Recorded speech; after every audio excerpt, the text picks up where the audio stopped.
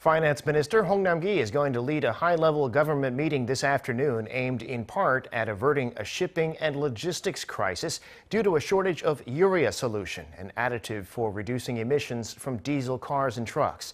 South Korea primarily gets urea solution from China, which recently tightened its exports because of a shortage of coal, which is what it uses to make urea.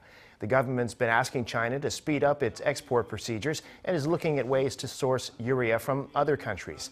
Officials at the meeting will also be discussing ways to help South Korean chip makers under pressure from the United States to provide sensitive information on their inventories, which the U.S. says is needed to address the chip shortage.